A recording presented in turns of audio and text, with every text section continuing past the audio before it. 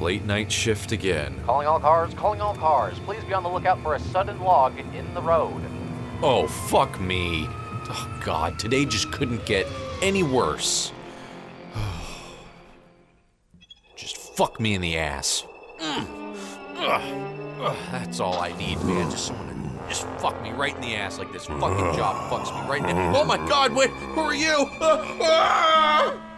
Oh, I just love these late night drives. Who knows what kind of groovy mysteries we're gonna solve tonight? Yeah, and I'm totally excited. I say we solve the mystery of, like, who's got the best tits in the van. Come on, ladies, whip them out, Bang Bros bus style. Whoa, hold up. Oh, fuck. There's some guy laying down on the road over here. Let's investigate. Poor guy. What do you think happened? Oh my God. He smells like raw butt sacks. Zoinks, it's like a total crime scene here, dude. There's a bunch of blood and cum back here in the back seat, dude. Sodomy murder. Time of death? 12:47 a.m. Hey, wait a minute. He's not fucking dead, Velma. No, I'm alive. Here, take this, children. Solve the mystery. I'm dead. What does that say? He just died? Afraid so, Scoob. And we got our fingerprints all over the place. Correction. Time of death? 12:48 a.m. It says here, I, the ghoulish butt monster, have struck again. I lurk in the shadows right behind you. If you have a nice ass, I will find you.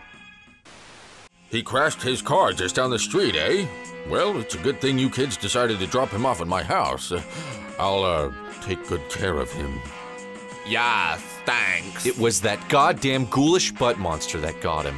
The ghoulish butt monster? Why, I thought that was, just a myth. You know, they say that he enjoys the natural wetness of a man's rear, how the balls bang up against one another like Newton's cradle. Whoa! Say no more. We will get to the bottom of this mystery. Thank you for watching over this man for us.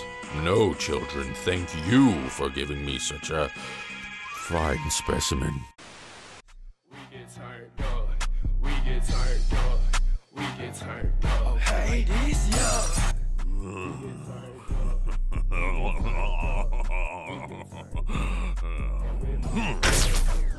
Oh my God, what the fuck happened? Lights out. This is perfect. Come on, guys. It's time for a good old-fashioned anonymous pitch black barn buttfuck session. Everyone strip down. Come on. I'm so fucking down for that shit, dude. Ready to get fucked all night. Holy shit. It actually worked. Well, I don't know how the hell you kids solved this one, but, great job. When I get out of jail, I'm going to murder all of you children. I highly doubt that Officer Johnson would let such a thing happen. Right, Officer Johnson? Officer Johnson? Ooh, nice bling bling.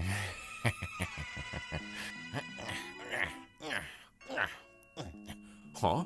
Oh, fuck, finally some action.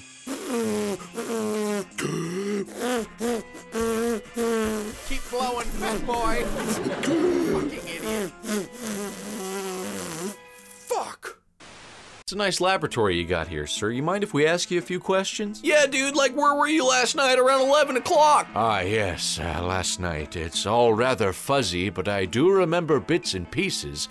I was here working late in the lab, trying to create the unthinkable. Oh, like what, dude? I was trying to create my own brand of soda, the refreshing taste of Mountain Dew, without the shitty, nerdy video gamer stigma attached to it.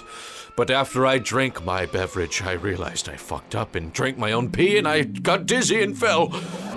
Thank God my loving wife was there to slap me back to consciousness. And here I stand before you today. Oh yeah, and then I found this priceless, one-of-a-kind jewel in my pocket. Don't know where it came from. A convincing story, Doctor, but that doesn't explain why your shoes are covered in feces. Yeah, because your fucking dog shit in my lab. Wasn't me. Oh boy, you kids sure outdid yourselves this time. I don't know how the hell you figured out this one. It was rather straightforward, really. I first started with the hypothesis that perhaps the one-of-a-kind missing gem from the museum matched the gem that Mr. Stevenson had in his pocket. And after doing just a few minutes of research online and corresponding with the police, we quickly found out that he was indeed the thief, none of which would have been possible without the help of his wife, Grace.